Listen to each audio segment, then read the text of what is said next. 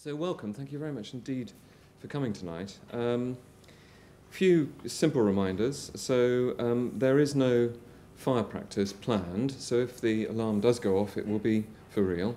Let's hope it doesn't.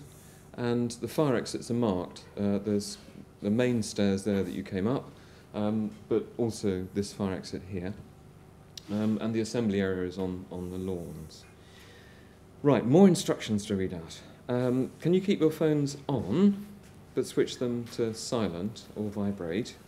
And you can leave them on because we'd like you to tweet if you do that stuff.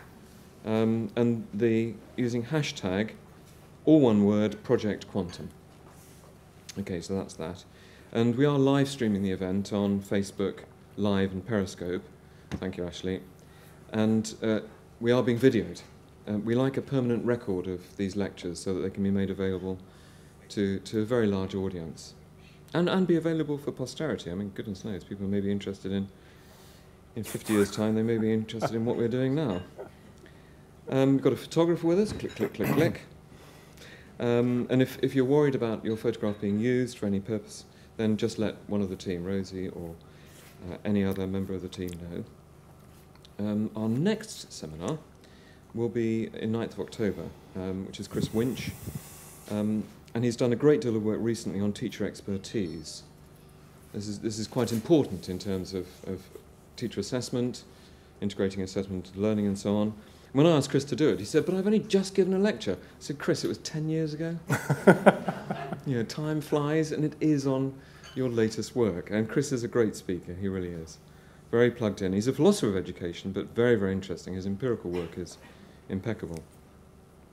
Final note here, which is important, is we've put together an introductory course to assessment. We figured it was really important for the scary nature of assessment for many people to be debunked in very accessible materials. And so we put something together called A101, which was very ably put together by the network team and specialists that they used in developing it. And that course, the leaflets are downstairs. We got extraordinary interest in it. We've got delegates from over 15 countries around the world.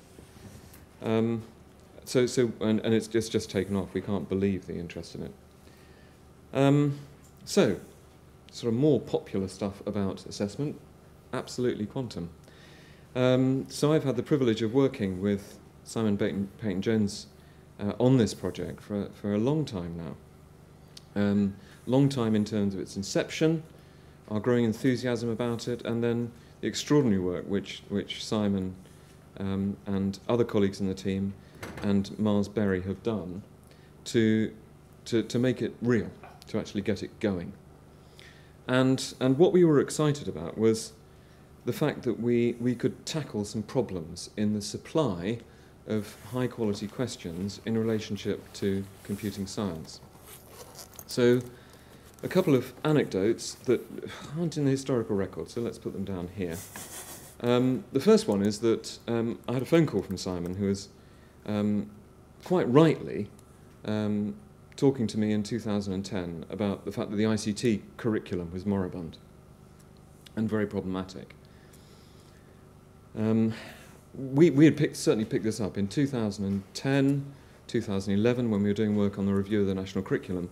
We absolutely picked up that kids were saying, oh, we've got to do this ICT curriculum, and we learn more about the things they're telling us about at school by doing it at home than the teachers know about it in school, which was a pretty grim situation because it was undermining the authority of teachers, undermining the authority of schools. What we entered into was a very interesting discussion about what we should be doing in respect of preparing young children for a world in which digitization of anything and everything would be commonplace. Not only in respect of everyday life, but also in terms of trying to make us, again, a powerhouse of production in relationship to digital technologies.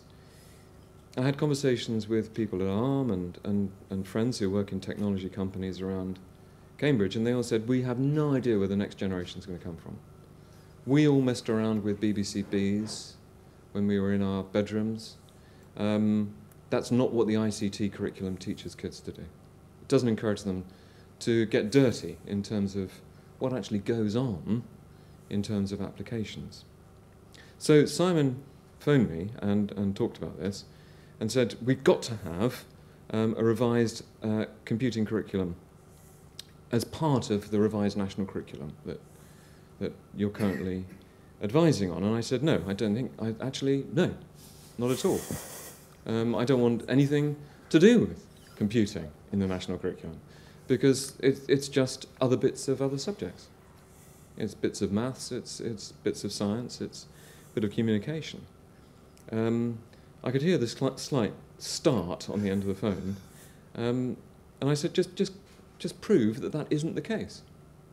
And we amicably stopped the conversation. And about a few months later, Simon asked me over to headquarters, and I think laid down a compelling case for the distinctive character of learning activities, constructs and outcomes in respect to computing science. Not only that, he and colleagues did a brilliant job on the computing science component of the national curriculum. Now, I think it's good, but I don't say it's brilliant because I think so. I say it's brilliant because it's been read by leading organisations and individuals around the world, including in Silicon Valley, who say this is an extraordinary development in education. Far better than the things that we see around the world in terms of preparing children for a contemporary society and contemporary economy. So that's great. But the trouble is, all we've got is a brilliant national curriculum, which actually is a few words on a page. We've got to make it real. I mean, we've got to support teachers, many teachers in schools who are not specialists, who think that it's all being done if you just have Coding Cub and 5 kids in your school are participating in that. Yep, we've met the requirements of the national curriculum. No, you haven't. So we realised we had to do something and do something fast. And we realised that rich questions associated with that curriculum are a really, really powerful way of communicating the depth of treatment of particular ideas and particular operations and skills, what it is you're expecting somebody to learn and expecting them to do. And those rich questions can also give rise to a very, very rich pedagogy operating on the ground. So that's what we decided. And then we thought, well, how the hell are we going to get the volume of questions that we actually need? Simon being Simon, and Mars being Mars, and the world that they inhabit, in CAS, computing in schools, they said, let's crowdsource it. I mean, it didn't take long for us to decide that that was an incredibly good idea. I won't go into the details of this, but it breaks with the tradition that assessment is, amongst teachers, assessment is A, scary, because it's very technical, B, that it's only done by, the item development is only done by specialists, and questions are associated with oppressive summative assessment linked to accountability measures. So why would you want more assessment going on in the classroom? So the more assessment is interesting. I've lectured around the world saying that teachers in England say, it's in the press, month after month, year after year, that we are the most assessed system in the world and we're grossly over-assessed. And neither of those things are empirically correct. We are not the most assessed system in the world. For goodness sake, we only assess a few bits and pieces once in a while. And then we have a diet of GCSEs and A-levels. But compared with some other nations, including Finland, I mean, Finland, there's loads more formal testing in primary schools than here.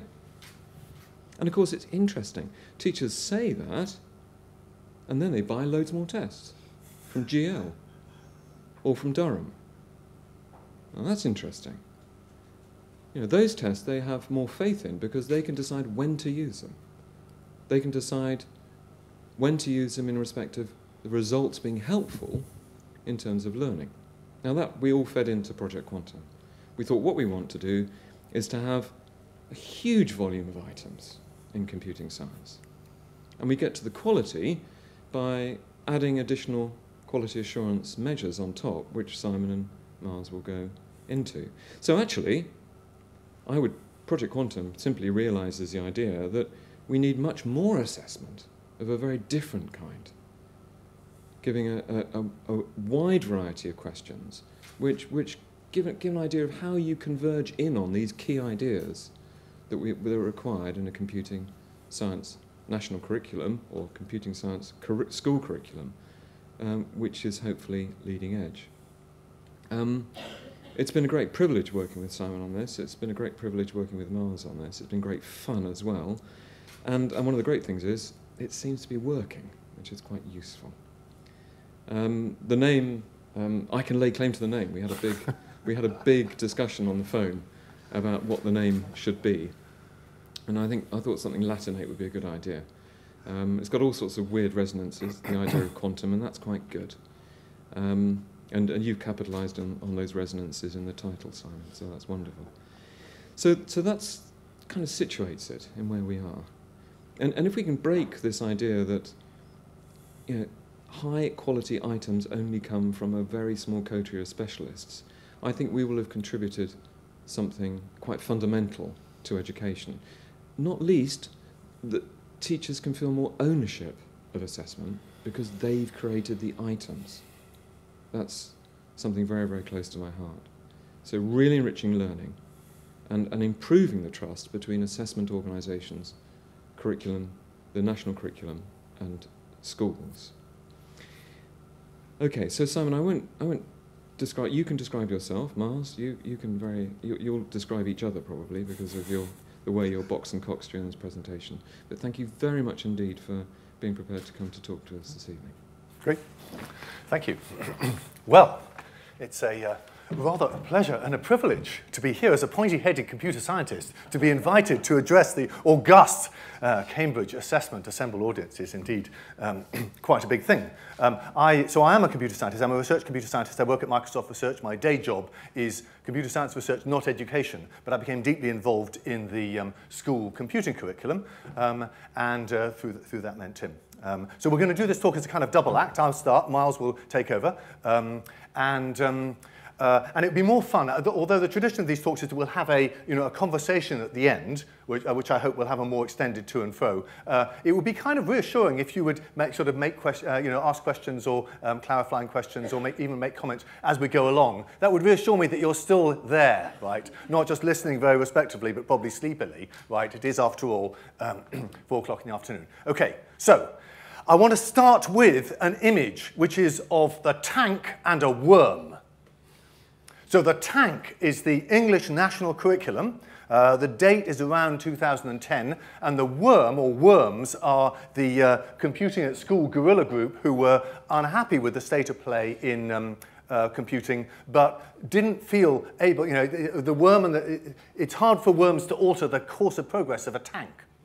However, at that moment, the captain of the tank invited a navigator to help him figure out where the tank should go. And the navigator was Tim. So Tim was appointed as chair of this curriculum review committee, which you modestly didn't mention earlier on.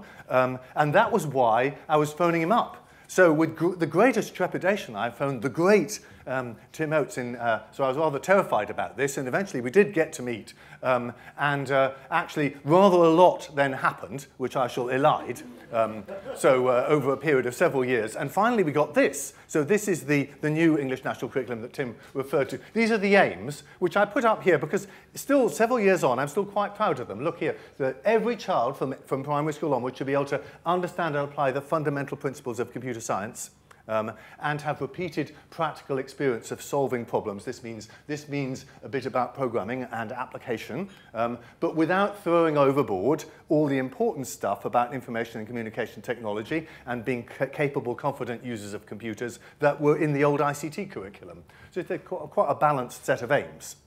Nevertheless, as Tim alluded to, that leaves us with a big challenge, which is how to turn that vision, which is a sort of aspirational vision here, seeing computer science and indeed computing generally as a subject discipline like you might think of maths or physics or chemistry, and not a purely technologically focused vocational subject. Switching to think of it as a subject discipline is a major change, and our teachers are typically not, very few teachers have computer science degrees because at the stage in the ICT curriculum it wasn't very attractive to be a computer scientist than to be an ICT teacher, right? Because you weren't teaching your subject discipline. Now you are, so that will change over time, but nevertheless, we have a sort of immediate problem. So, what to do about that? Well, we can do lots of things. We can do training, you know, and build hubs and have regional centres and so forth. We're trying to do all of those things. But in addition, what could we do centrally that could help? And so it was a great surprise to me to figure out with you know, in discussion with Tim, that one answer to that question was to help them with assessment. Now, I previously thought of assessment as being deeply boring, really, the kind of thing you know, you just kind of have to do at the end of the course, right? But it took me some while to realize actually that all teachers need to have an opinion. If they've got 6 students, you can figure out roughly how well each student is doing and where they're each stuck. If you've got 600, you need a more, you know, some more systematic way of figuring out which ones are understanding things and which ones are not. And indeed, for the students themselves, to help them understand. You know, you go to lesson, I go to lots of talks at Microsoft, and I kind of think I understand what the speaker is speaking about. But if I actually had to do it, I discover that it didn't really. The act of answering questions is incredibly helpful in figuring out whether I understand something, and if not, where I don't. So actually, a lot of question answering goes on in schools. Probably not enough, as Tim is saying, right? But nevertheless, a lot does. And the big thing is, where do these questions come from? Well, in maths, you know, you'll have a cornucopia of riches. We have hundreds of years of teaching maths and an enormous corpus of material to draw on for finding questions. But in computing, not so much, right? Certainly at school level, kind of a handful of years rather than hundreds of years. That makes a big difference. So what happens in practice? Teachers make up questions. Is this a good idea? It's very bad from a workload point of view, and everybody is worried about teacher workload, especially teachers, right? It's hard work inventing good questions. Secondly, even experts find it difficult to write questions that are good, right? It's difficult to do that. Even if you know the subject well, inventing good questions is hard. And then there's the marking workload, which you have to undertake. So the danger is that what we'll end up is with a heavy workload for teachers on making up questions and marking them, and getting a corpus of not very good questions that test things that are not what we want to measure. The whole point about assessment for learning is you would like the questions to reflect what it is that we want students to learn. But the easy questions to set may be things like, where do the semicolons go in a Java program, right? It's easy to set. It's one of the first things you'd think about, maybe, but it's not the important things, right? The important things are somehow deeper, somehow harder to articulate, and that's why the questions about them are harder to write. Okay, so and worst of all of this sort of, you know, not very good state of affairs is then duplicated in thousands and thousands of classrooms across the land. It seems completely nuts, doesn't it? So what's the obvious thing to do that would you know, reduce workload and increase quality? Develop some kind of online corpus of questions that is freely available to all teachers everywhere, that would somehow embody the subject. So this comes back to what Tim was saying about, I forget what words you used, but I put it is that it can incarnate the subject in tangible form. Right, if you have a sentence in a national curriculum that says, you know, something about computational abstractions, what on earth does that mean, really? If you have 100 questions that are about that topic, then you have 100 sort of concrete instances of this rather abstract idea, and that might make much more sense both to teachers and to students. So that's what I mean by incarnate. I mean sort of make flesh, make concrete in a tangible way. So. And this is a big help for, particularly if we're trying to give some guidance on what teachers might teach in this rather new subject. Then having a corpus of questions that embodies the subject that we hope they'll teach will be incredibly helpful, both to them and also to make sure they're going to teach the right subject. Does that make sense? That's the goal. That's the goal.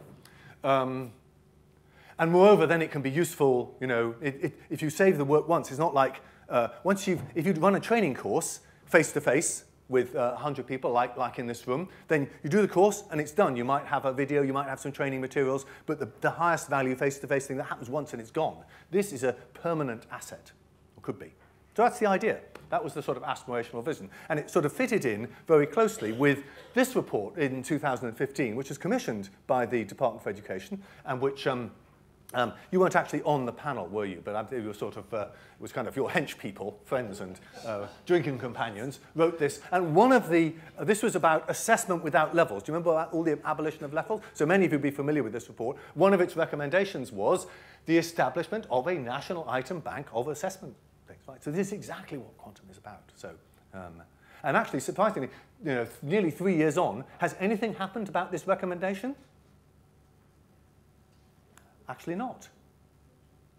Quantum is it at the moment, and we are making this point rather vigorously to the Department for Education. Okay, so there's now, if I was sitting in the audience and never heard of this before, I'd be asking two questions. One is, where are you going to get all these questions? And the second is, how are you going to know whether they're any good? And I want to say a bit about both of those questions, right? Because there is absolutely no point in assembling a large pile of bad questions. Right. You're all a bit quiet, sort of slightly ominous, but please, do take seriously what I said earlier. So at this point, right, so we're facing these questions. So I'd already started talking to Tim, and I think it was you who introduced me to Rob Coe. So these two shady characters then, in fact, Rob then said, actually, we'd already begun to think about this crowdsourcing idea, because that was an idea they started to talk about as a way to develop questions. And also, we do know a bit about question quality. So let's first of all start with how do we get good questions? So the standard way is to pay experts to write them. That's what Tim was referring to earlier. You pay experts to write them, you field trial them, and you finish up with, a few hundred, maybe 1,000 if you've written a lot of questions. Good questions, but they're relatively expensive.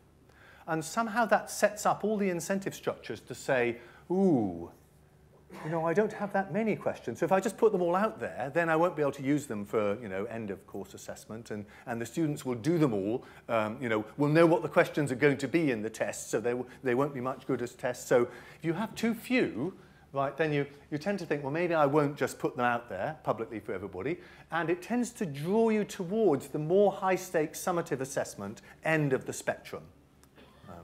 That's the sort of, that's the push. Right?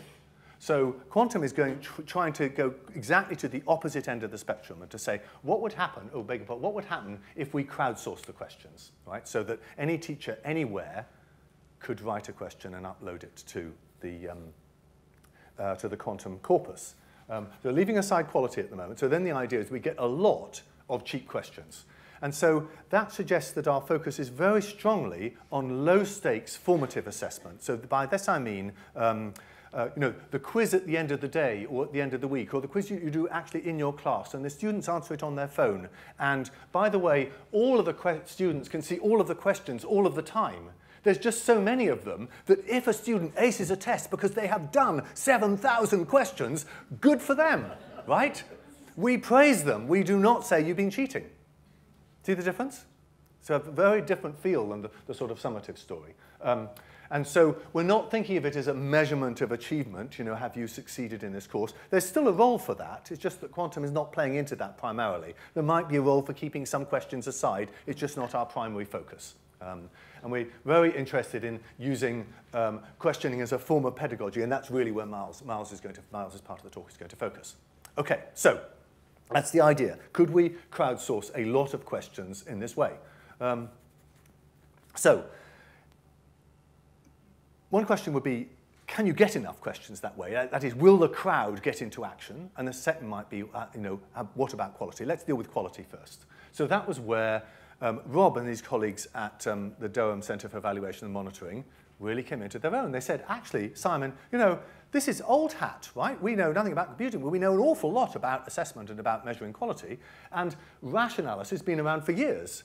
And it can tell us, given a large corpus of answers, which questions are good. And the way I have come to understand it is this. I'm not an expert on rash analysis, but let me just tell you my take on it. And those of you who know can tell me if I've got this wrong. So imagine that you have millions of answers to thousands of questions written by, and the answers provided by thousands of students. Now, if you knew how strong each student was on some kind of linear scale, then you could determine which questions were any good, because the good questions would discriminate strong students from weak students, and the bad questions would simply be sort of random. They wouldn't discriminate at all. Moreover, the good questions would discriminate, but only at a certain point in their level of difficulty, right? If you give a question, an A-level question to a primary school child, then you're likely to get, random answers. So there'll be a sort of knee in the curve at which, at some level of competence for a student, they'll start to get the answers right. So you can, if you knew how strong the students were, you could figure out for each question, is it any good, and how hard is it, on some somewhat arbitrary linear scale. Let's keep it very simple for the moment. I was worried that this was too simple, but Rob and Tim tells me it's not too simple, it's just about okay. Yeah?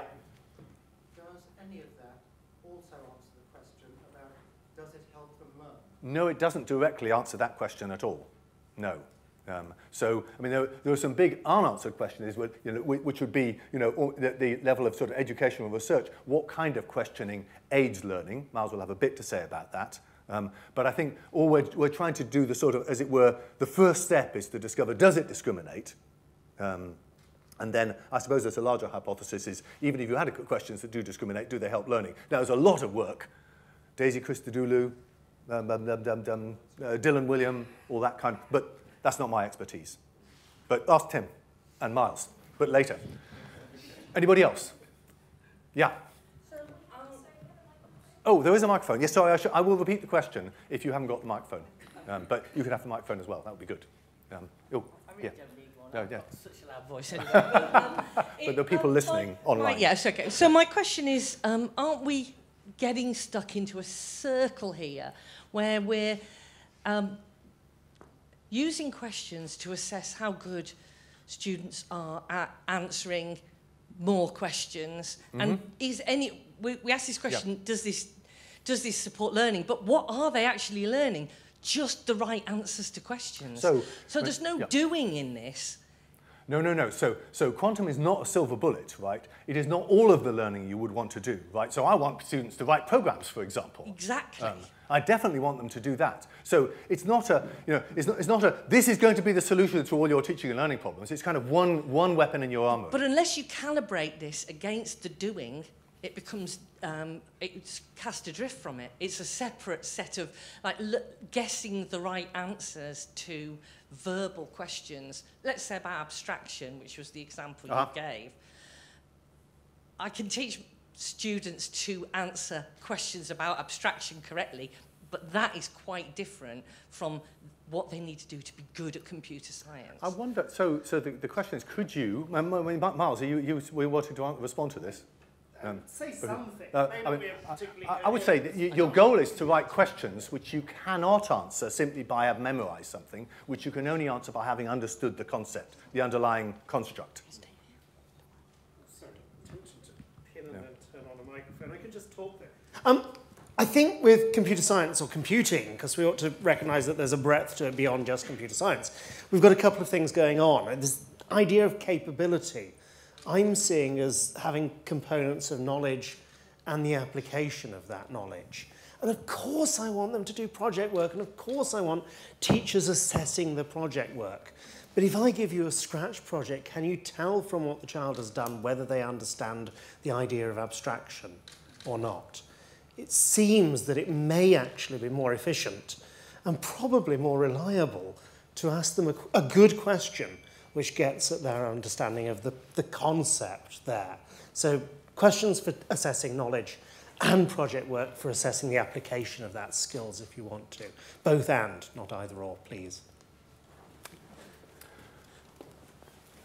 Okay, so these quality metrics here, oh, I beg your pardon, I got halfway through, didn't I? We got as far as, if we know how strong every student is, we could come up with a measure of how hard the question was and which were the good questions. But we don't know how strong the students are. If, on the other hand, we knew which were the good questions and how hard they were, we could figure out how strong each student was. But we don't know that either. But if we have enough data, we can figure out both at the same time. That's the idea. It's just a sort of best fit problem. And that's what rash analysis does. Okay, so you have to be careful about placing too much credence in these numbers, but at least if you have a lot of data, then you might reasonably hope to get reasonably objective ideas about at least which questions are good discriminators and how hard they were on some somewhat arbitrary scale. Okay, that's the promise here. And then we want to provide that evidence as feedback to the author, right? So the author can say, I thought that question was really cool, but actually monkeys would answer it better than the students did. That's really weird. I wonder why. And also to teachers in choosing questions when they can say, my students are working at, around about 65 along this arbitrary scale. I want to pick questions in a sort of band around there, within the topic area that I'm interested in. That would be really helpful to them. Okay? If you're talking about a really large corpus of questions. But it's not, so this analysis, of course, is not all the quality feedback mechanisms we want. We can have other quality feedback mechanisms. We have a significant element of central moderation and curation that say, at least does this question contain offensive material? So all questions go through that before they get put up. But then some element of tagging to say what is the topic about, and that say somebody's got to look at it, say is it even about computer science? Maybe it's a question about geography. That would not be such a helpful question to do rash analysis on in a computing topic. There's a sort of per question dialogue thread in which teachers who use the question can give feedback to the author. We talked about tagging, and also simply assembling questions into quizzes. So a large pool of questions is a bit difficult to manage, but teachers then assemble questions into quizzes, which they can share the quizzes as well. So that's another crowdsourced mechanism. Every teacher who forms a quiz to give to their students can make it available to other teachers. And that is also a curation mechanism because they have decided those questions were useful to put in their quiz. So it's a sort of implicit curation mechanism. So there's a number of sort of human side things. And of course, nothing here, nothing except perhaps this part is really going to deal with coverage. What areas are missing, right? The rash analysis is not going to tell you that. Okay? That's the plan.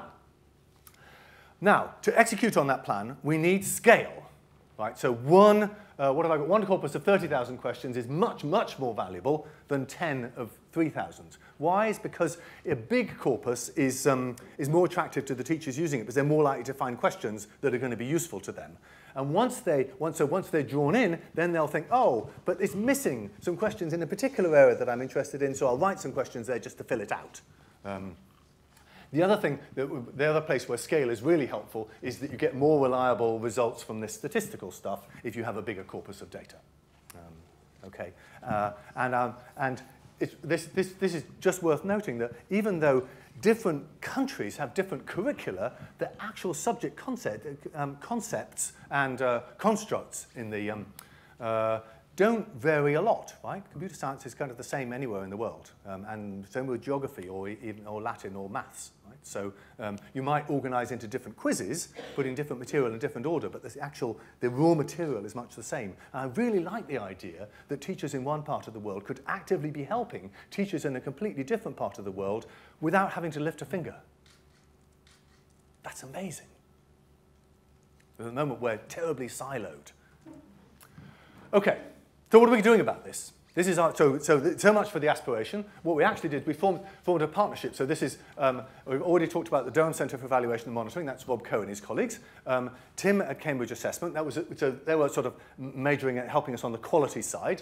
On the content side, it was Miles and me and some colleagues at Computing at School, which was this organisation that was trying to help teachers deliver the new teaching curriculum.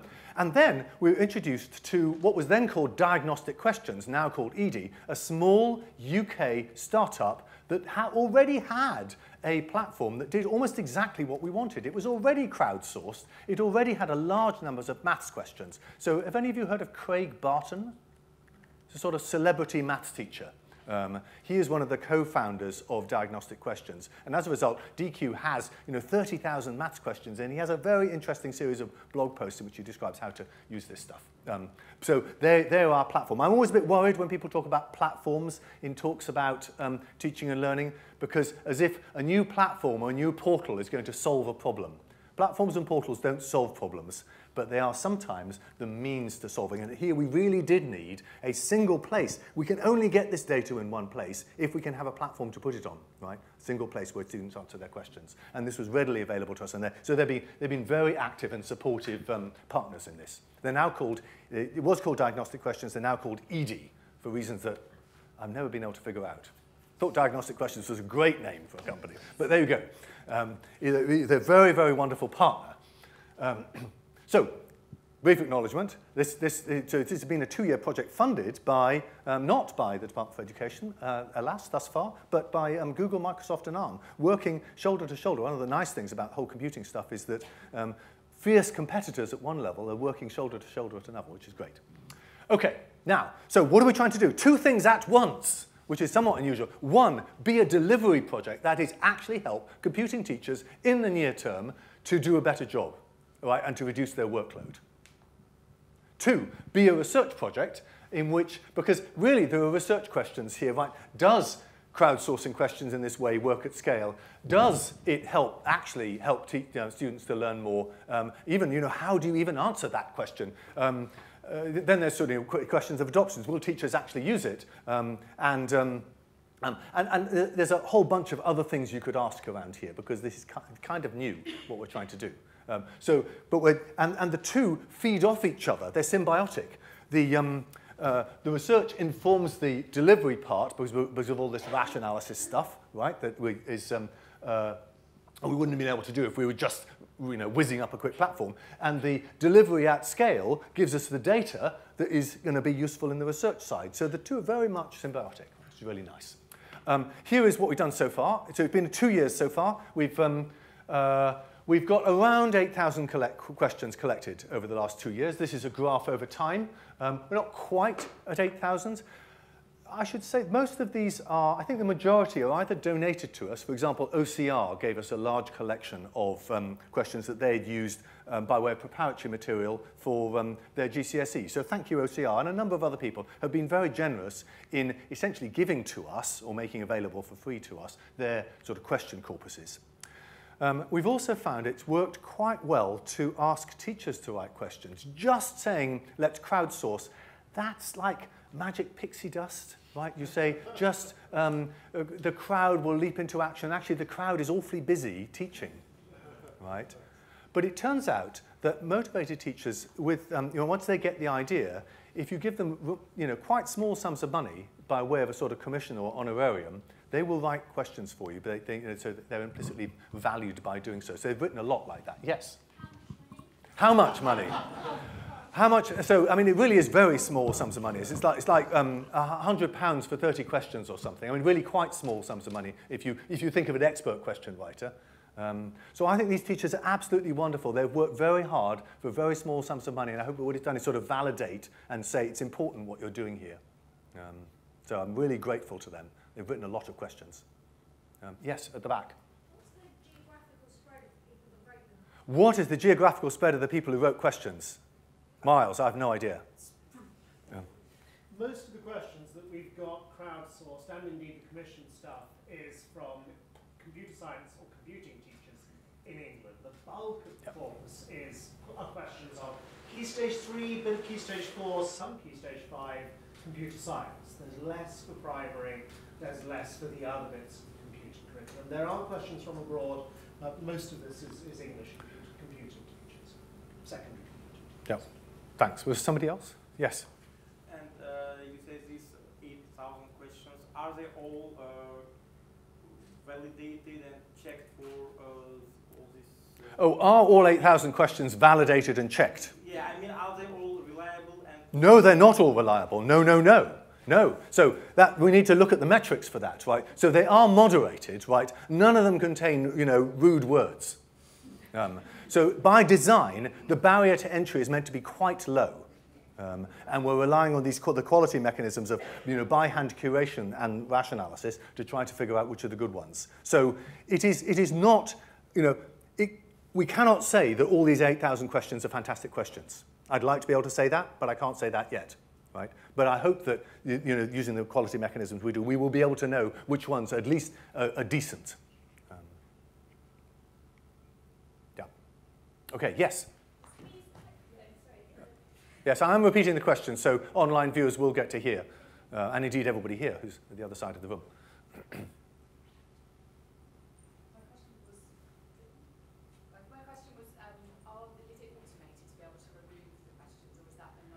Is it automated to remove? Oh, is the removal if they're not, you mean if their quality is low? No, we don't actually remove them. We just show to a teacher selecting them something that says it's not a very good question. So at the moment we don't delete the question. That could come, I suppose. At the moment we've been concentrating on getting stuff in rather than kicking stuff out, if I'm honest. Miles will show you some data on how many we got of, yes, microphone here, but this time we'll have it switched on, maybe. What about duplication of questions? Oh, what about duplication? There's probably quite a lot of duplication in which, you know, questions are certainly in terms of, they're probably not exact duplicates, but questions that ask a similar question in a similar way, probably, yes. But we want that. We want that. Because we want, for example, to begin to replicate what happens in Singapore and Shanghai, where people are actually asked multiple questions on an individual idea, and that helps reveal misconceptions, and it helps support learning. It's a feature, not a bug. Yeah, sure. I was just going to add that within ARD, which is Tim's division, we have developed statistical ways of looking for plagiarism and kind of duplication of material, which might be useful. Oh, I see. In terms of you mean kind questions, of exact if you don't want to duplicates. get rid of them. If I were an OCR teacher for 100 quid, if I could just copy and paste some past questions and send them off to you, quite tempting. Surely OCR teachers have higher ethical standards than that. When we commission questions, we ask teachers to produce them in 3 sets of 10. So the notion was a sort of pre-test of here are some questions that children could take at the start of the topic, then the sort of hinge point questions that they could use during the lessons, and then a sort of post-test thing of have they actually learned anything. And of course, you know, we want the same construct to be tested 3 times in that case, and we want to ideally see some sort of progression from the scores on the first lot. But not identical question with identical wording. Not that kind of duplication. They were carefully constructed so as to capture the same idea for some values of carefully. Yes. I can just add on to that and then ask my question. Craig Barton on his blog talked about using very similar questions after he's asked a question that students have stumbled on, have some discussion time, then you can ask a very similar question, see has something changed. So definite benefit for that. My question was, talking rationalities, does this mean that all of these questions you're commissioning are multiple choice? Ah, yes. So they are all multiple choice questions. Which is something I'll say it now. I was going to say it later. Okay. This is all restricted to multiple choice for the moment, for several reasons. One is that's what the DQ platform did, and Craig and his colleague did that for a reason. I think we're getting echo from the microphone. So second is we know how to do rash analysis for multiple choice questions. And we don't, if you have a question with a free-form answer like an essay, we don't know how to do rash analysis for that. There's lots of computer marked things like drag bits of code around. There's an interesting research question about how could you do sort of rash-like analysis for that. So, but the other thing to say about multiple choice, which Miles will say a little bit more, is I was terribly sniffy about this. I thought, multiple choice, that's for babies, isn't it? And then I was told, no, Simon, multiple choice is actually quite deep and insightful. And I've come to believe that myself. So, yes, at the back. Do you test quality in terms of like style and grammar and all those different things? We do not look for quality in terms of style and grammar. At most, it would be on the human-written dialogue thread of a question. A human saying, this question is just badly posed, or maybe uses complex English language, and we're supposed to be testing computing, but you'd have to be a native English speaker to understand it, that kind of thing. We don't have any automated way of testing that at the moment. No, that would be a nice thing to try. Yeah. Was somebody else at the back? Oh, no, fine. Okay. Yes? Well, if you say that questions are limited to multiple choice, doesn't lead to kind of memorization questions? Yeah, this is what I thought. So doesn't multiple choice question equal memorization question? Short answer, no. Longer answer, listen to Miles. Right? In a little while. Yes, over there. So I thought this too, so... Have you done any analysis of the data to give you sort of feedback on whether there are kind of clusters of questions which are behaving differently? So, I mean, you might learn something about even the curriculum, but even to do automatic tagging, for example, of topics and things? Not yet. Okay. But it would be this pile of data is like a treasure trove of stuff that you could mine in all sorts of ways. right? We're only just sort of scraping the most superficial bit. Thank you.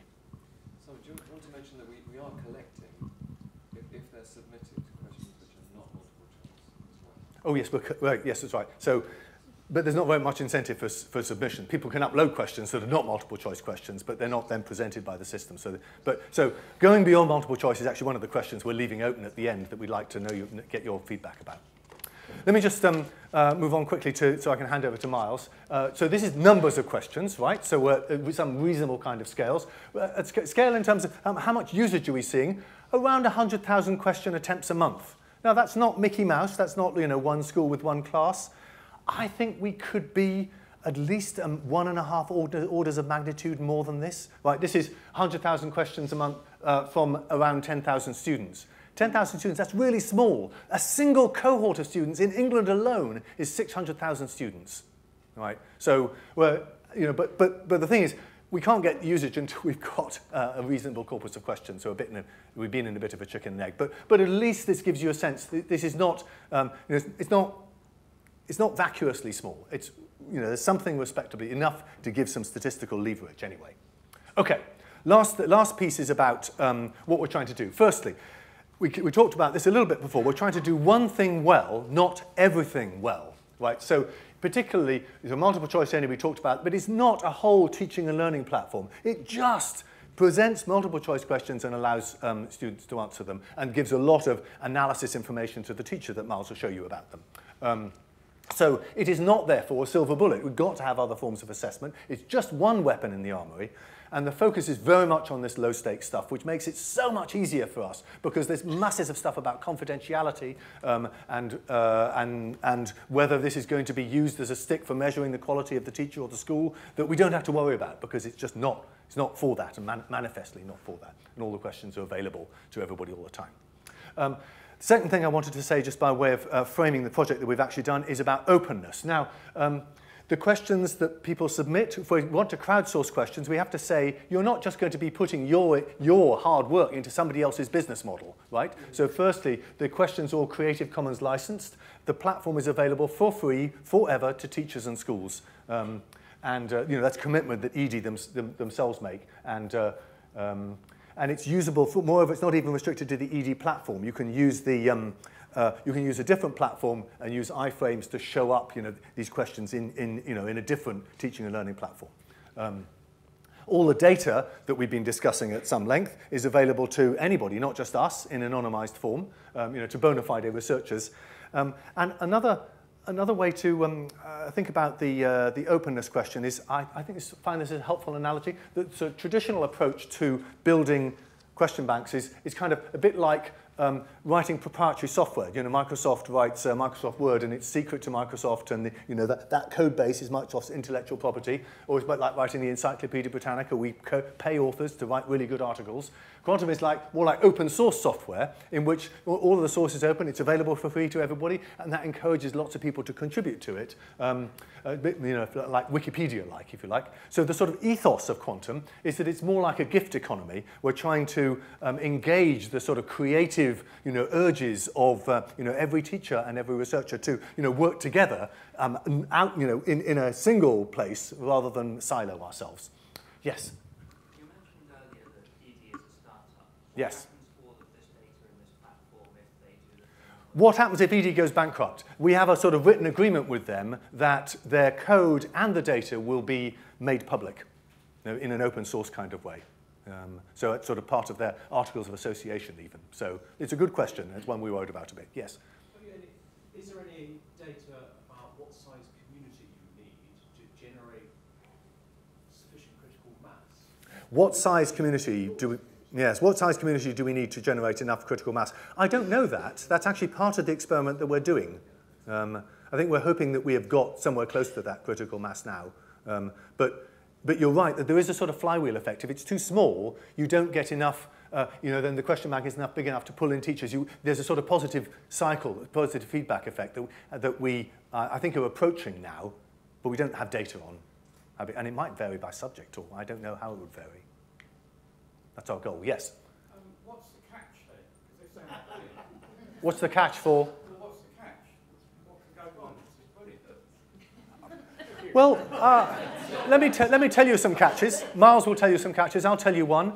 Teachers are busy and they don't like having to, get something new into their brains. They're bombarded all the time with people saying, here's a good idea that you can use in your classroom that will make your life better.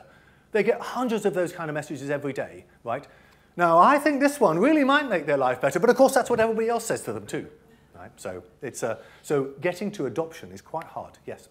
Could I ask, is there a role, so this is an exciting prospect, but in Cambridge assessment perhaps we also think there might be a role for an exquisitely designed formative test, which is really carefully thought through by highly trained experts. Mm-hmm. Are you testing that hypothesis? Because with all your data, could you run an experiment that demonstrates there is no difference between the two, or that we may still have a business? Oh, yeah, could. Yes, are we going to put Cambridge assessment out of business? Well, I think Tim presumably hopes not. But so the question is there a role for a carefully designed, an expert-designed test that would sort of function better, in some ways better than quantum? And are we making that comparison? No. I mean, as in we're not making that comparison at the moment. Remember, this is a terribly sellotape and string kind of thing. It's £250,000 over 2 years, incredibly small. But it's this, it's a good time to ask this question because within this kind of ethos, this is absolutely open to partnership. And indeed, I was speaking to, is it Tom Bramwell? Yes, your Director of Research, and saying, how could we work together to answer research questions like that about this? So yes, please. Give me your card. Okay. So the last thing is that we are actually being quite ambitious. I have focused on computing because that is our guinea pig. Computing teachers are hungry, and they are they're also somewhat tech savvy. So they're quite but particularly they're hungry for this kind of stuff. But actually, if this hypothesis holds, right, then it will work, in any subject, in any year, in any country, right? So short, world domination is beckoning. But of course, there are, and moreover, the data, we're talking about using it for rational analysis, as we discussed, there are lots of things you might ask about this data that we're not yet asking. So we're quite ambitious in what this could do, but plainly, there's a long way to go before it actually meets any of these promises. But that's partly why it's exciting to talk to all of you, because maybe some of you will say we could maybe help you think about some of these larger scale things. But I just want to frame the ambition as being pretty big, while our short-term focus is pretty sharp. Okay, I'm going to want to hand over to Miles, because I've been talking in big terms about what we're trying to do overall. But in terms of what actually happens in the classroom, how can we use this stuff to improve teaching and learning? And there, I can't say anything because I've never been, well, I have been in a classroom, but Miles actually is a teacher trainer, right? That's his job, and so he knows 1,000,000 times more about what happens in classrooms than I do. So, Simon, thank you very much. So I spent 18 years working across 4 different schools, much of that time as an ICT teacher, as was 3 years as a primary head teacher. That was quite enough, thank you very much. I now work at the University of Roehampton, training the next generation of outstanding teachers. We've been using quantum with our trainees, getting them to think a little bit more about assessment and about what makes a good question for assessing computing. I'm not going to talk about that. I'm going to talk in more general terms about the use of multiple choice questions, firstly. Now, I suspect there are many of you in the room for whom this case has already been made, but let me explore with you just a few usage scenarios. Why use multiple choice questions? Because despite what we said earlier about wanting to assess project work, and I hold by that, I also think that these are very versatile types of questions. I cannot, in a multiple choice question, ask, write a program. But I can, in a multiple choice question, ask what's the best line, what's the best command to put in here. I can say, where's the bug in this code? I can ask questions around algorithmic efficiency. I can ask questions around some of the deep ideas of computer science in the format of a multiple choice question. We believe that these are reasonably reliable questions, that it's not down to the person who's marking these. These can be marked in a very objective sort of way. If we repeat questions around the same idea, we get very similar answers over time. And we think this is a reasonably valid approach to assessment. You're welcome to call that into question. You know, is this really just testing how well somebody is trained to answer multiple choice questions? We don't think so. If it's a good question, yes, I'll acknowledge that monkeys can get these right 25% of the time. More importantly, for the busy, hard-working teacher, these are easy to mark and easy to analyze. In fact, they're so easy to mark and so easy to analyze that a dumb machine can do both of those things. And for a teacher, we think that's a tremendously useful thing. Daisy Christodoulou, who is part of the Macintosh Commission, says use the questions to guide the content there. If you've got good questions, then rather than trying to judge against some sort of very abstract, very vague criteria, you know that the student has learnt the thing when they can answer questions on that thing reliably and correctly. Dylan William talks about the notion of the hinge question, that after you've introduced the idea to your class, you need to kind of pause at that point and check that everybody is traveling with you. You know, just picking one or two out of the room and saying, do you know, what's your answer to this isn't good enough. You want some way of getting everybody to respond to that and some way of telling whether they've understood the idea that you've just explained. And we think multiple choice is a really good way of doing this. Hold up the little whiteboard, hold up the what is it, the pixel clicker card and to show your answer, or just hold up a coloured card to indicate what it is. You as a teacher can tell at a glance. In computer science education over in the States, they have this thing called peer instruction as a methodology there. You're not interested in using this as an assessment approach, but much more as a teaching approach. You put the interesting question up on the screen at the beginning of the lecture or even before the lecture, and then get students to talk to one another about what they think the answer is to that question. Then and only then get them to vote and have the plenary discussion about it. We can use multiple choice questions in that way too. They've got reasonably good evidence that this seems to work in terms of that as a pedagogic approach actually improves test scores on more traditional papers. Over in software engineering, they have this thing, we have this thing called test-driven development. Okay, very, very quickly. So you're working in the agile software house, you're producing software for your client, you've got a program that works for the client specification. Client comes along and says, oh, it's great, we love the software, but wouldn't it be nice if it also did this? This point, your every wish is to go off and code the new thing and ship that to the client. Test-driven development says, don't do that just yet.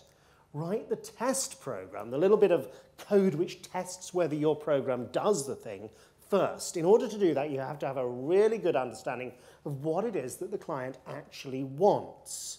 Then put your existing code through the test suite, and it should fail at that point because you haven't actually written the new code yet. If it passes at that point, job done, ship the code, send the invoice. You don't need to worry about anything.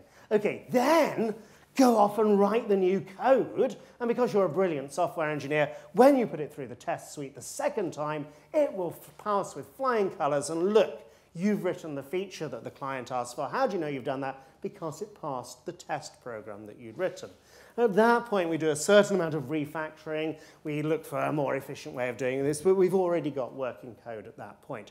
Miles, that's fascinating, but what's that got to do with teaching? Well, do you not think we should do the same thing ourselves? We've got a list of features to implement on the hardware in front of us, yeah?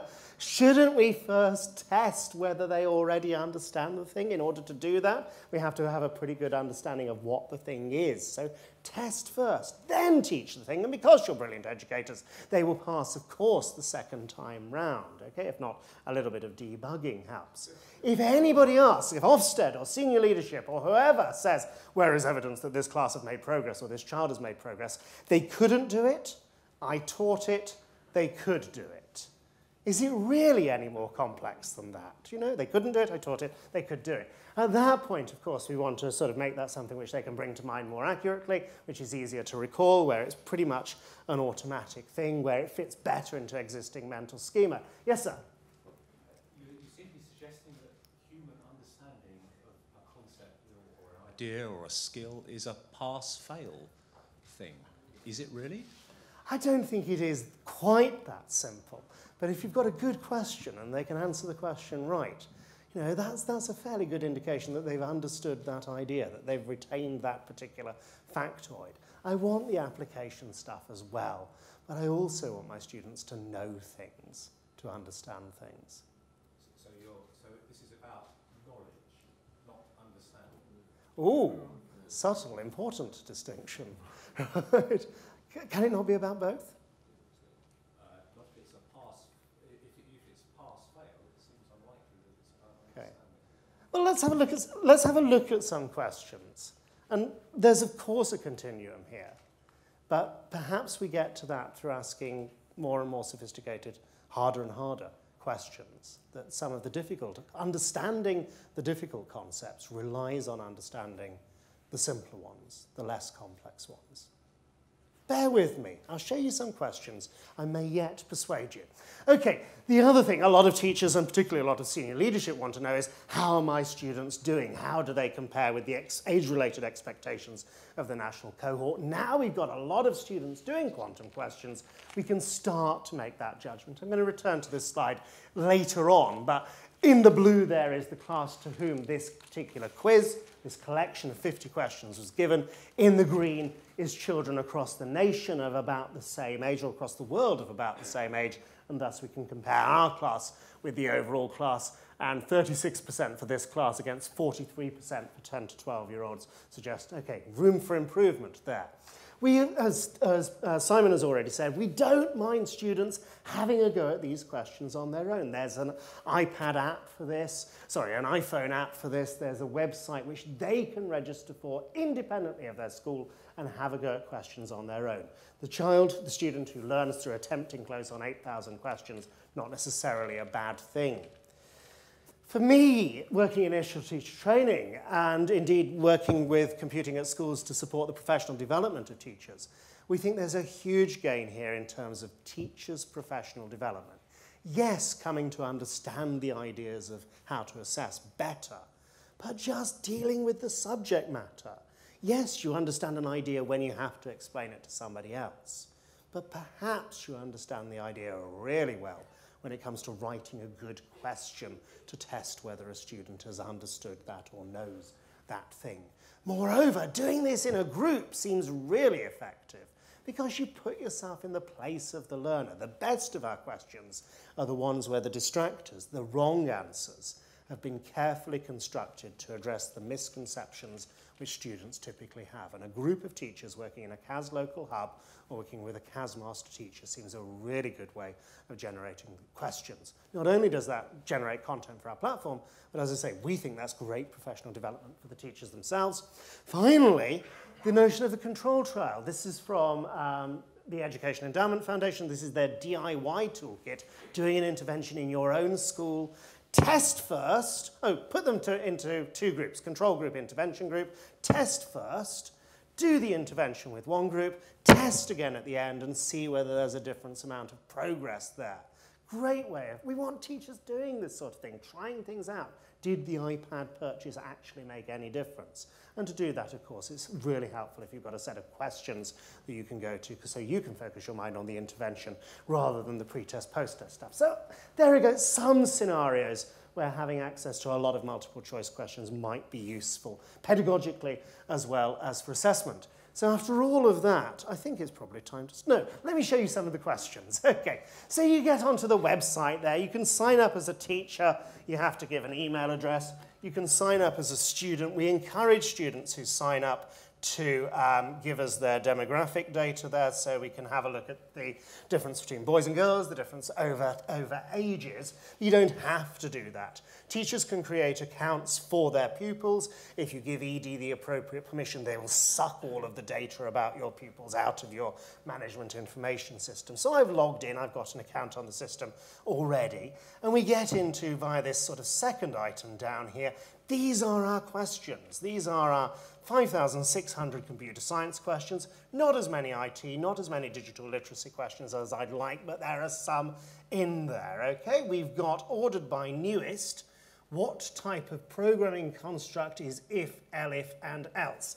That's a very simple knowledge question, is it? Do you know this particular way of describing this? And a lot of these that we've got at the top here seem to be that sort of thing. The following pseudocode, this is by a teacher, local to here by the looks of it. Okay, the following pseudocode is an example of iteration, selection, assignment, sequencing. This is the sort of thing that this teacher was using with their class, I'm guessing that's 3 days ago now, that's last Friday, isn't it? And we can put an answer in. Simon, on the spot here, which would you say that is? Iteration, selection, assignment, or sequencing? Oh dear, B. Okay, so we're going to go for B. And then the lovely thing about this platform is it's not just, did you guess the right answer? We're really encouraging students to give a reason for their answer. Because SPJ, oops, something is doing weird things to me. Says so. Says so. How's that? Okay, by authority. And we click on the tick there. We are currently hiding the student explanations because we want to go through a moderation process for those as well. Now we've got lots of primary school children on the platform, we're reluctant to just let all of the explanations out there automatically. But at this point, you should see the explanations given by other students in response to this question. We click on the Insight tab here and scroll down, and then you get the data about how that's gone. There's one explanation already in there, and how many responses have there been? 2 people have answered the question, and both of them got it right. So this only went live, as I say, last Friday. That's not the most brilliant of examples, is it? Don't do live demos, Marks. Okay, so that's sorted by newest. Let's go back into the computing collection here. We can sort by other criteria, most likes, most quiz inclusions. Most misconceptions just means the most wrong answers, which I think is really interesting territory. And that brings up questions about question quality as well as question difficulty. We've got the discovery problem now. So with 8,000 questions on the system, how do you find the ones that you really want? So we can drill down through our little tree here, programming questions. I've got, strange computer. Programming languages here, 806, 160 of them about Scratch. And so again, we've got questions written by teachers. CS732, which broadcast will make the sprite hide? And it's one of those 4 answers. Not going to attempt to answer that now. And then curating these into quizzes, you've seen that I've favorited or ticked the add to quiz box for some of these. At that point, I can create a quiz there, and you assign that to my class or share that with the world. Here is a collection of questions that I've put together. This does feel a little like giving a product demo, but I think you need to see the thing, don't you, as well as hear about the thing. Let's carry on with some of the more interesting questions, though. So finding a question, I've shown you that already. This is an interesting question. I'm not saying it's a quality question. This is one of the Bebras Beaver Computational Thinking Challenge. Beaver family have 3 mobile phones, but none of the batteries have any charge. It takes an hour to fully charge a mobile phone, but this does not need to be done all in one go. The Beaver family only have 2 mobile phone chargers in the house. What's the shortest time they need to fully recharge the 3 phones? Okay? Don't have to tell me straight away, but in a moment I'm going to count down to 0. When I hit 0, I just want you to call out A, B, C, or D, okay? So pick one. Monkeys have a 25% chance of getting this right, folks, okay? Okay, let's have a go at this then. 3, 2, 1, 0. C. I'm getting C's and B's in here, okay? At this point, I want to do the show of hands. Who are the B people? Thank you very much. Who are the C people? Oh, my goodness. So shall we see what the answer is? Shall we see what students say to this? Okay, so C is the correct answer. Bad luck, the few B's in the room there. 30% of those answering this question got it right. They said answer C. 43% picked answer B. So B, with students, the majority position is B. And we kind of learnt in 2016 about majority positions not always being right. Anyhow, you've got metrics running over on the side here, haven't you? So this is the latest thing. Now we've got enough responses to enough of these questions. We can get the rationalysis going with this. So we've got, at the moment, 2 almost entirely meaningless numbers, okay? So the difficulty measure here is kind of on a scale of -3 is very, very easy, through to +3, which is quite difficult, okay? There are outliers either side of that range. And if you think that's difficult to explain, then have a go at quality, because quality is like a food standards inspection, the way things are going on here at the moment. 0 is fine. 0 means we've not found any problems with this question. Doesn't tell you it's going to be a delicious meal, just that there are no cockroaches or rats in the kitchen. Okay, the higher the quality number, the more issues there are with this question. And For this question, I think what's going on here is this is testing something quite different from what the rest of our computing questions, or most of the other computing questions, are doing, which are about, where does the semicolon go in this particular JavaScript program, for example, or what will happen when this code runs. Whereas this is quite a different sort of thing that it's getting at here. Can you think about the problem, or do you think about a recipe for the solution? My guess is that the B people there were thinking, okay, so it's phone A and B for the first hour, and then phone C for the second hour, yeah? Whereas really all you need to do is think, okay, they've got to give an hour, what is it? An hour's charge to each of 3 phones. I've got 2 chargers, so 3 divided by 2 gives me the hour and a half there, okay? These are the responses we got. I think these are the incorrect answers. So when we did that given explanation thing, the ones who got it wrong wrote things like this. You can't charge half a battery. 1 hour time it takes to fully charge 2 phones, can charge at the same time, so 1 hour. Frees up a charge for the last phone, which will take an additional hour, answer equals 2 hours. They're thinking in a very procedural way, and perhaps that sort of procedural thinking really helps with the other questions that they answer. The ones who got it right thought about it quite differently. Very long explanation for a simple multiple choice question there at the top. I quite like the succinctness of this. Total charge time 3 hours, each charger used for 1.5 hours. They're not even thinking of the recipe. They're just thinking about the amount of power that has to go into the phone. So some really interesting insights from the explanations they give. This is a classic question in computer science education. I'm not going to make you guess this, but just have a moment to read through it. Consider the following Python code. A is 20, B is 10, A equals B. What are the values of A and B when this program runs? Okay. Somebody said A. Yes, all right. Don't tell the others. Okay. Of course it's A. 36% of students got that right. That's actually improved a lot over the years. The first year we had this question in the deck was much lower than that. So I'm thinking perhaps we're getting good at teaching computer science now, or at least this bit of computer science. But very even spread across the other 3 distractors there. Difficulty measure 0.82, quality score of 0. There are no rats, no cockroaches in this question, okay? Quality score of 0 is probably a good sign for this because it suggests this is, broadly speaking, in line with how they're doing on the other questions. Yes, sir? I worry about the previous question that... I worry about the previous question that given their responses, some of them are getting the right answer without understanding what the question's asking. For the previous question? Yeah. I don't... Oh, interesting. So if they're doing 3 hours divided... Sorry, 2 hours... what's it? 3 hours divided by 2. 3 hours by 2 chargers equals 1.5 hours.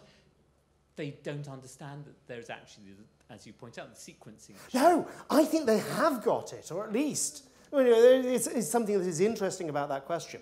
Just being able to abstract from that problem the fact that it's the amount of electricity. The recipe is unimportant. Well, but I would say the converse is that they've shown a lower bound of 1.5 hours. Okay.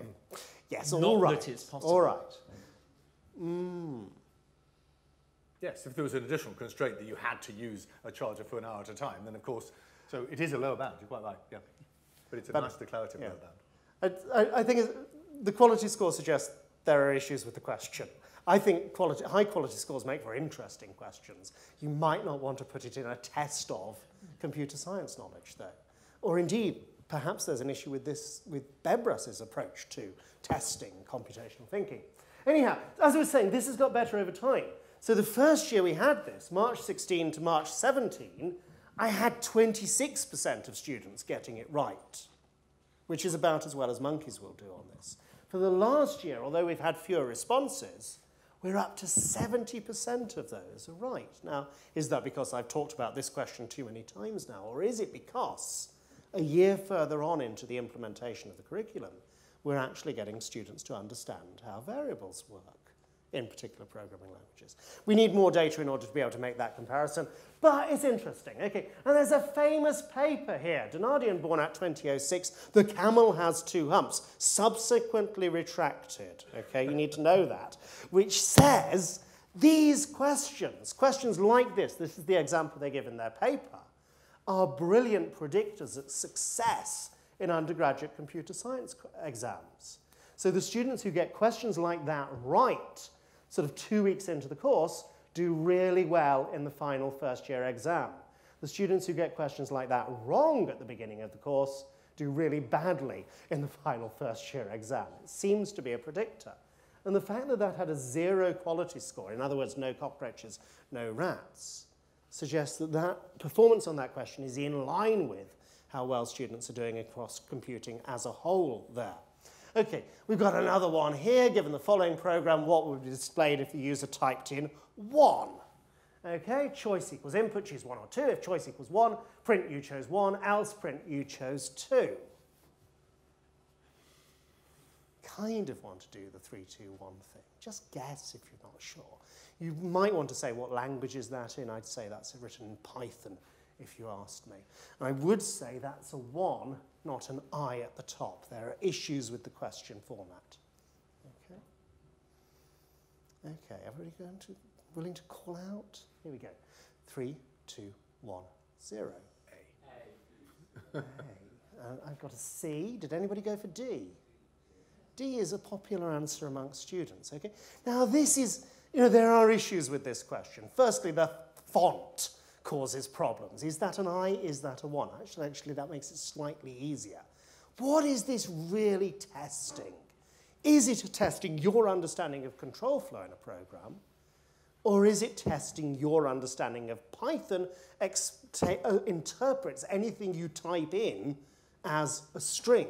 And comparing the string 1 to the integer 1, it won't match. And so it will go down the other bit of the else loop and say you chose 2 at the end, because we've not met the condition there.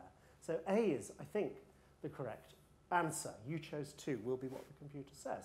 A is the correct answer. Quarter of students attempting this get it right. D was hugely popular. You'd expect it to be D, wouldn't you? Yeah? You chose 1? Yes, I typed in 1. So you'd expect that. And thus we have issues with the quality of the question, which doesn't come as a surprise, and a really high difficulty metric, because it looks like an easy question, but it's actually quite a difficult, quite a subtle question there. What's going on? Well, partly it's a knowledge about Python's type system, which is a hard thing to teach. But there's also this thing which Roy P. talks about, isn't that? A gorgeous photo of him, by the way, which is all about this superbug, that the computer should know what I meant, even if it just does what I said. And thus you're getting I think this question gets at that really quite subtle idea of tracing through the program and understanding exactly what the machine will do. We get interesting distinctions between different groups of students attempting the same question. So forgive me for mentioning this. The boys actually did better than the girls on this question. I've not checked whether that's statistically significant. But look at the distractors. The girls were really tempted by B and C here. The boys were much less tempted by B and C. And B and C were the invalid input and the nothing at all. I think it's interesting. I'm not saying it's significant. And we've got a similar thing going on around age here. Younger students find this hard.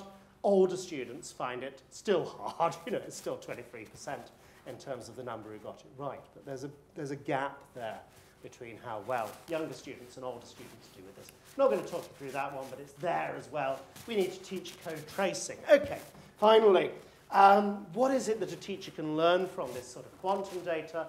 Here is one set of 50 questions. We've curated 50 of these together into we call it a baseline quiz, end of Key Stage 2, better still, beginning of Key Stage 3. How have they done at primary school? What's my starting place? And then you assign that to the class. They have a go at the questions. And there in one plot is how well they did on those questions. Question 44 at the end here, that's a pretty good measure. That's sort of like 8% of them got question 44 right.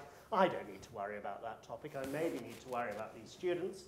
Question 29 at the beginning here, which if memory serves is what's the difference between the internet and the web, only 2 of my students got that right. That's on the primary curriculum, clearly wasn't taught there. We get to see the question by question analysis. We have this lovely little plot there.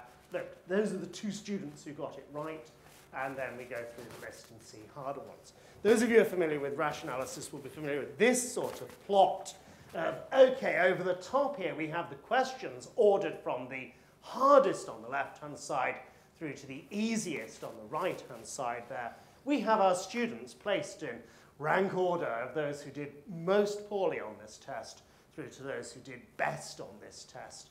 This question here, a relatively easy one, loads of our students have got this right. This one here, very hard question, only one student got it right. And interestingly, not, judging by their test scores, a particularly able student. I'm worried about this student here who answered only the first question and got it wrong. I think it might have been a problem with the computer. This student skipped lots of them out. What was going on there? Oh, and you have that sort of almost perfect Gutmann pattern. I think it's this column here. Almost every question from there on down. Other direction. Sorry, that was a bad example. You have, some questions where some students who managed to get almost everything right from one point, almost everything wrong up to that point. So that sort of analysis we can present to teachers very quickly. The comparison we can do. So this was the one I showed you earlier. Teachers very interested in how are my class doing compared to the national cohort, particularly if we're looking at sort of the top 5% will get A stars, grade 1 at the end of the period there, and then comparing, that's looking at all attempts at the questions in the quiz. And this is those questions again, looking at how well everybody did when attempting those. The gender differences here, it's not much to talk about, but we've got the data on this. So this one we had lots more of the girls got right than the boys, and there are going to be other interesting discrepancies. I don't know, does that make it a particularly gendered question? We'd need to look at the question to tell. And again, the age comparison here, and unsurprisingly, younger students find these questions harder than the older students do.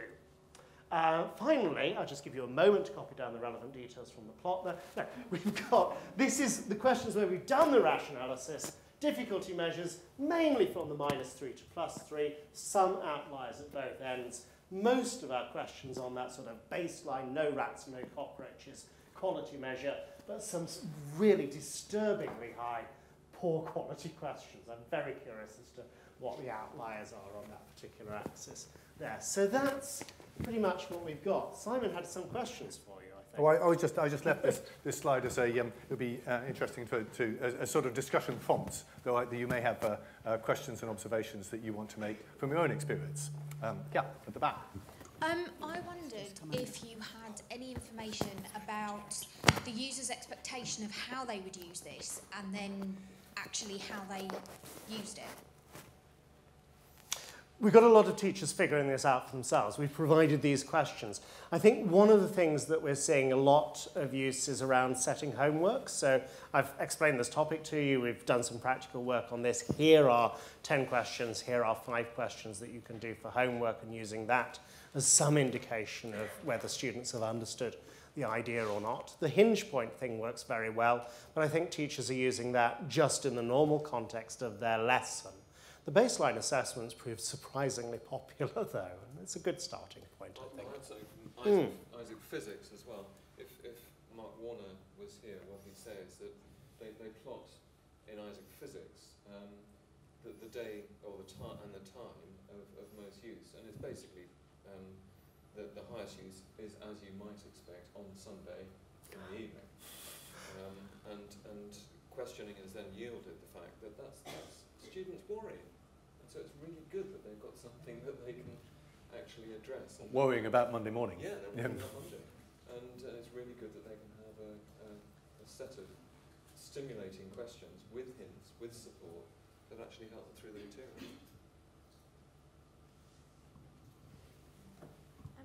I was just wondering from the business point of view, how does ED make money, and why is it in their interest to host the platform? It's obviously a good idea, but why are they doing it? There's an excellent question, and I mean, education is a multi-billion-pound business, and I think it's very reasonable that people should have businesses that are based on education. ED's business model, happily, is based on parents, so that their sort of, their premium offering is really for parents who can pay an annual subscription to, I think it's still only some tens of pounds per year, to get regular, quite detailed reports about what their children, how their children are getting on in each of the subjects. So I really hope this business model works, because if it works, it supports their offering as of free forever. But it's kind of, it's important. I think it's important to be very important for teachers and schools that it should be free at the point of use.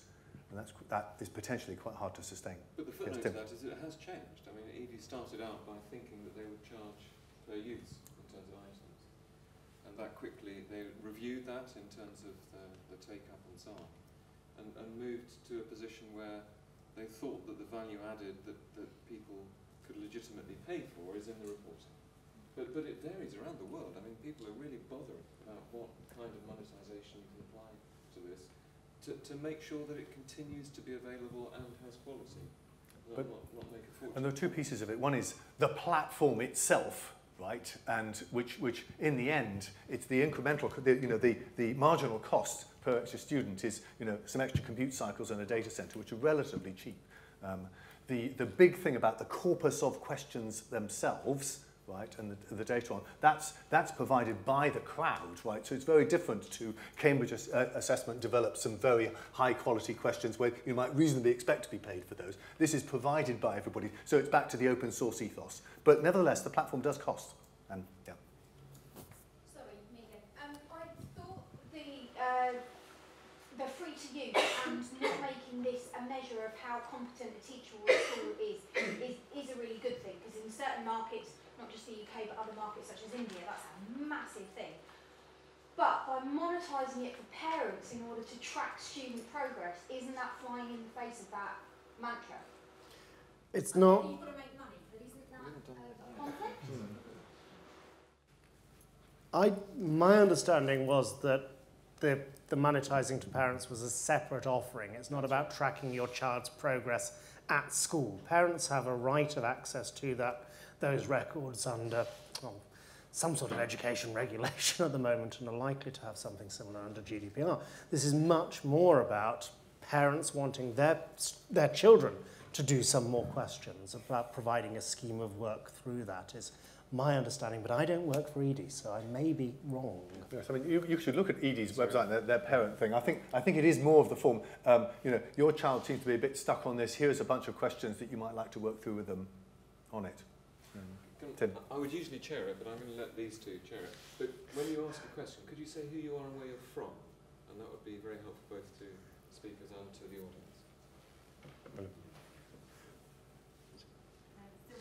Assessment. So I was wondering that if the students are the ones who are using the assessment, kind of the question bank really, do they get any feedback as to why they got the question wrong? So I know that there are other ones that students can use, and if, say, they've got the question wrong, say the choice is 1 rather than 2, they'd get some idea as to why that's wrong, because you can see if a child carries on or student keeps going through them without any feedback. It might be difficult for them to learn, particularly if they don't, either they're doing it at home, or they don't have time to sit down with a teacher to ask them why they got it wrong. So I wondered if you had planned to incorporate that in the future. So there is that responses from people who've got it right feature built into it, which I couldn't show you today because of the issue with moderating students' responses. They've also got access to the insights here, so you can look through this, and here you see the explanations given by the question author for what the incorrect, for the 4 responses. So C is the correct answer, and then in this case the author has written some suggestions as to what to think about dependent on the incorrect responses. So there's a bit of feedback there. You also have, as I say, have those explanations given by other students. The ones who've got it right seem to have just ticked the I just guessed button here, which is not helpful, and indeed the same is true of the other one. So that wasn't a brilliant example either, was it? It's unusual. So you have those responses written by other students, and for most of the questions which we've got from Computing at Schools members, we've got the explanations given by the original author as well. Personally, I think it's a really clever idea to essentially crowdsource the explanations from students themselves at the same moment that they're answering the question. I think that's really, of course, it's not perfect. A student could provide a completely bogus explanation for a correct answer, but it's kind of very neat. But we're not at the level that, say, Isaac Physics is at which they have, handwritten, curated hints for wrong answers, leading to, with suggestions for further work you might do and other questions. That's more, I think ED have aspirations to go in that direction, but you can see that it would require more work per question. And at the moment, our focus is on, let's explore how far you can get with the very low barrier to entry, lots of questions approach. They're not mutually exclusive. Sorry, yes, this gentleman has the microphone, but then could you hand it to the lady at the back when we're done? Thank you. So, as far as I understood, the rash analysis happens automatically, yeah? Mm-hmm. Semi-automatically. It's a job which an operator has to run at the moment. We've not got it feeding directly into the machine. Yeah.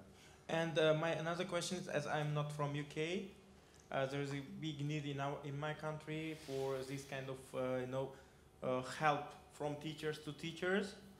So can this platform be run for languages other than English and for subjects other than IT, computing? Yeah, absolutely. That's part of our ambition. Right, you can upload questions tomorrow in any language you like. And what about non-Romanic scripts? Well, at the moment, they're just images, so you can manage them too. I mean, of course, there's disadvantages to that too. But I wouldn't say that. I mean, then you want to be able to select by language, and you can do drill down by the subject. At the moment, you can't select by the language in which the question is written. But that would be part of the grander ambition. Yes, that's what a big repository of questions should be able to do that.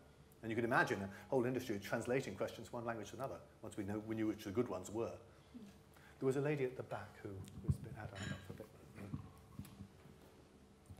Thank you. Celia Hoyles, UCL Institute of Education. I think it's really exciting what you're doing, and I have two questions. One, ultimately, we all know in schools, everything is dominated by assessment. Do you think this might be liberating somehow to get away from that, so we won't have to be complete wait for all the examinations? We can have some sort of crowdsourcing these questions, and everything can be public. That's one question. And the other, I wanted to say, Miles's point about using these questions or creating such questions being a really important part of professional development. I'd have thought that is absolutely fantastic, and the more we do, the better.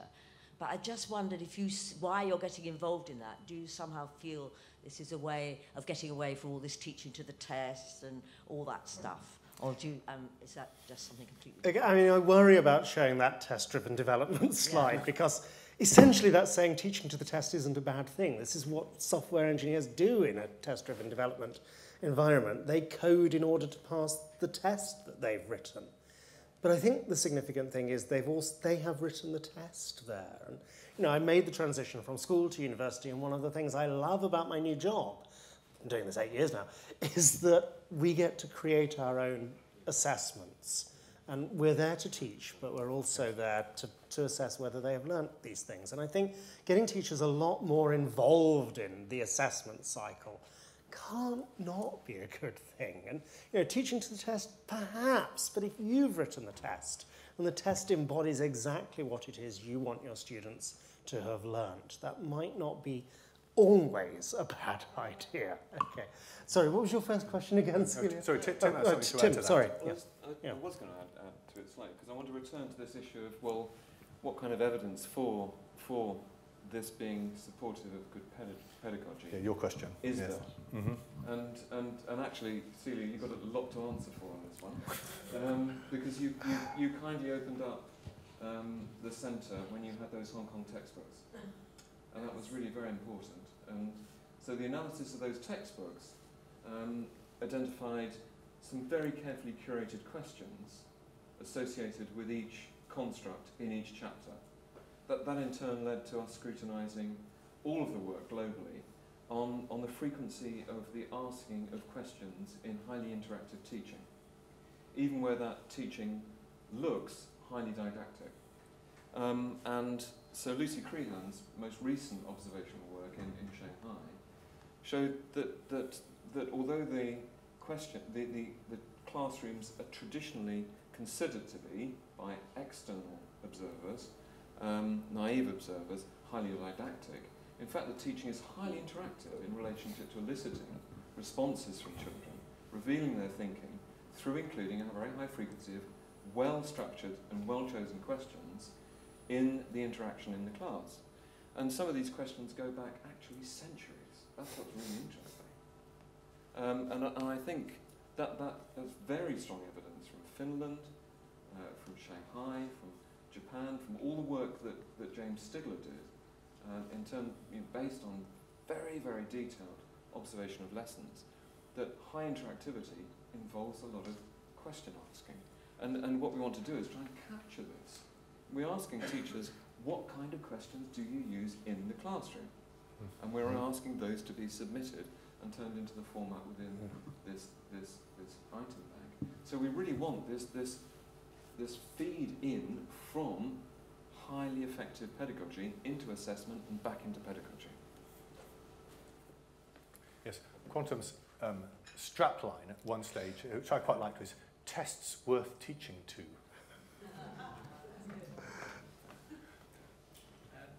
I think this one might be picked. So you. Yeah, Tom Gallagher from Cambridge Assessment.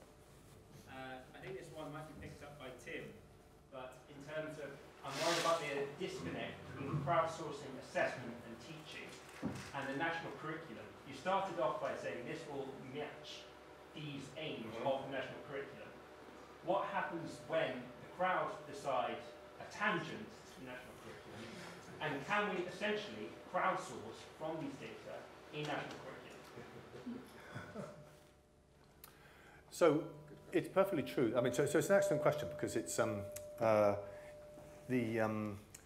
what the questions that are submitted might not reflect that. You know, that we could have lots of questions on computing that were about you know, the capitals of obscure countries, right? So, but what to do about that? I mean, there's no way automatic analysis is going to check that, right? But what we want to do about that, I think, is to say that questions are kind of like the raw material. They might not, for example, there might be questions that were really useful for the national curriculum in Australia, but just not happen to fit the one in this country, right? So then what you want to do is to start to, and now this is a human exercise, to gather high quality questions into curated quizzes and sequence of quizzes, schemes of work or schemes of testing, if you like, that can be where, and there you might want to have, this is another place where, you know, you could imagine some high quality, you know, thoughtful input to say this, you know, sequence of quizzes does embody the national curriculum. You know, some of the questions might not, but this lot does. And that, of course, would be an exercise of judgment by the author or by the organisation that did that, and there might be more than one of those.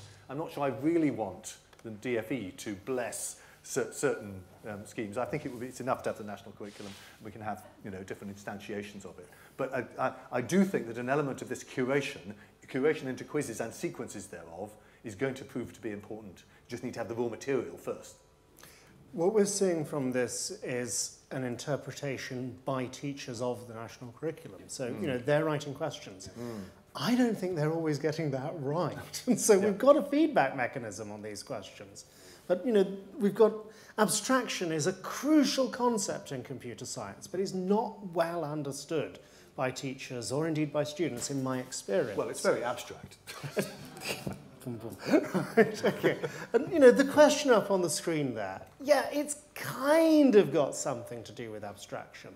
But most of the abstraction questions which we've got on the platform aren't really getting at this notion of computational abstraction. So if folks have got nothing better to do this evening, come and write some good abstraction questions for us, which really do capture this. Roy Cross from an organisation that's not allowed to work in Russia at present. Yes. You mentioned curation, Simon, and this is something that the students could do, isn't it? Ask them which are the good questions, ask them to explain why they're good questions, put together a quiz. Are students allowed to upload questions to this bank? That's one of the reasons why we've got to be very careful about the pre-moderation of, you know, there are no rude words, there are no rude pictures. The right answer is the right answer. That's the third criteria. So, yes. And getting students to write questions. I should have included that in the sort of slide about pedagogy. It seems to work really very well.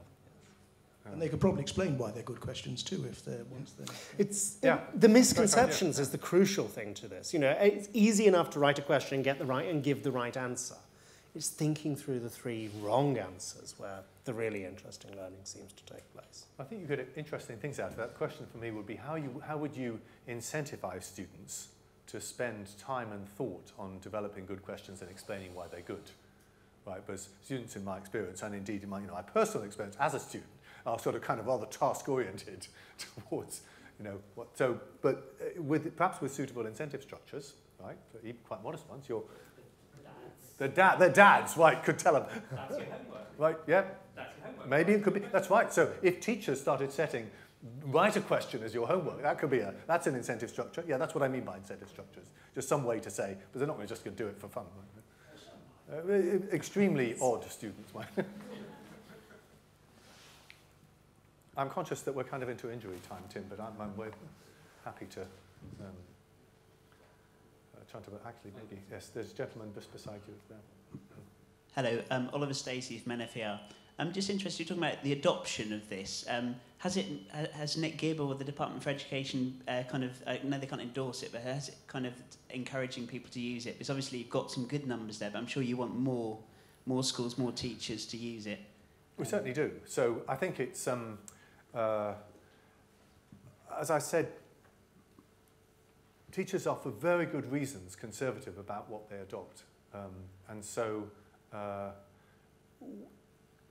mechanisms for adoption that I see before, so DFE is one, but I think there are lots of others available to us, like working with awarding organisations, because if a teacher is thinking I'm teaching towards OCR, GCSE, for example, if the OCR's materials that said, do these tests and you'll probably be good at our GCSE, right? This isn't a GCSE question.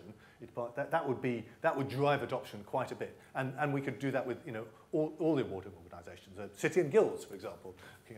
But academy chains is another.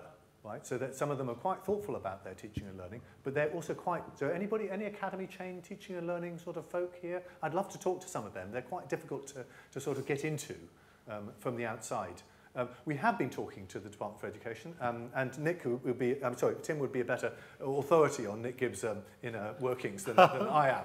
But we've essentially proposed to them that they should give us some money to deepen and broaden across subjects what quantum is doing. You may have a better insight than me about that. Well, he summarised. I mean, it was recommended to the government in the Macintosh report, and it's a good idea to have item banks available for a number of subjects, and computer science in particular. So there is a policy imperative there. There's a policy imperative, and we made them a proposal, and they haven't said no yet. But they have not said no for over a year.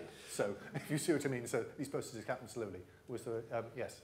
Anne Sparrowhawk, now retired, ex-CIE. Oh, sorry, CAIE. Anyway, I spent a lot of my working life looking at computers and education. And one of the things I would observe is that there are almost no platforms that have ever been successful working across primary and secondary schools. And one of the things you might want to think about is whether a skin for a primary school might look different from that for the secondary school. I fully appreciate the questions might not necessarily divide tidily that way, but it might actually make adoption by schools somewhat easier. I think there are bigger challenges with primary than simply the look and feel of this. That on the whole, secondary school teachers, because they're very much focused on GCSE and indeed A-level, they're used to questions as a way of assessing subjects.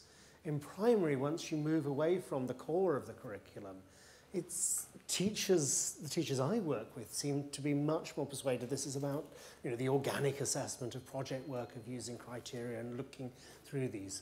Making the case that this is a sensible way to assess primary computing isn't simply about the look and feel of the site, it's about a mind change.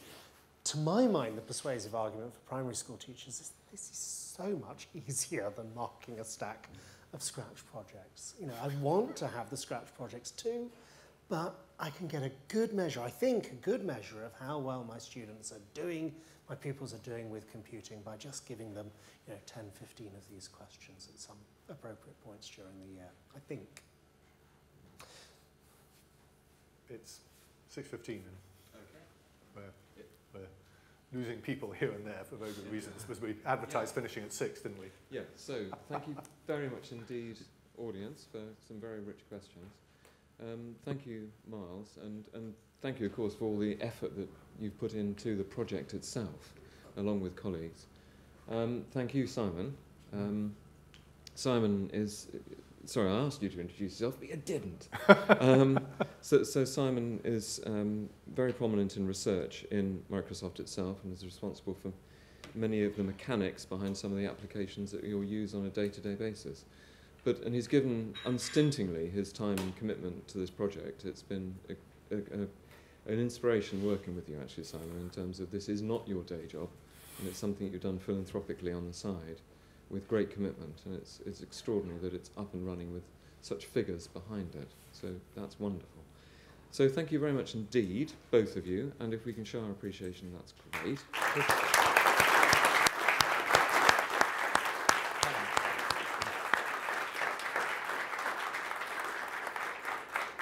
And thanks to all the crew who've been filming and making sure that the lecture and the questions are available to a much, much wider audience.